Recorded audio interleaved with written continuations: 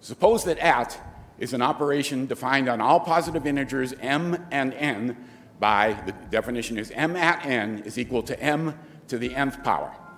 We tried to pick letters that sounded as closely like as we could. Which of the following must be true? A, if m is between 1 and n, then m at n is bigger than n at m. B, if m is not equal to n, then m at n is not equal to n at m. C, if m is not equal to n, then m at n is not equal to n, or none of the above statements is true. Or the last one might be mum of the above statements are true. And for this one, you have 45 seconds as well.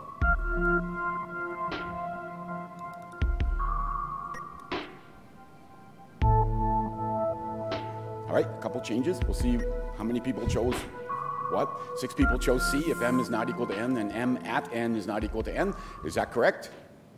It is. Very good. Nice going. 6 of you getting that right. And so who got that one right? Alex. You want to tell us how you got it? So A isn't true because if m is 2 and n is 3, then it's 8 is greater than 9, which is not true.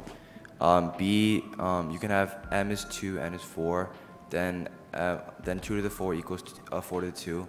And then C is true because it can only be if m and n are both 1. Mm-hmm.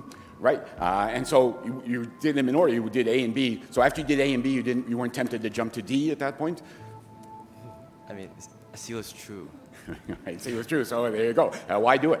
Okay, so thank you, Alex, for that explanation. And Alex, so what's it like being up here for the second time? Is it any different from the first time? I still made a stupid mistake, so it's like, but you get a little more used to it, definitely.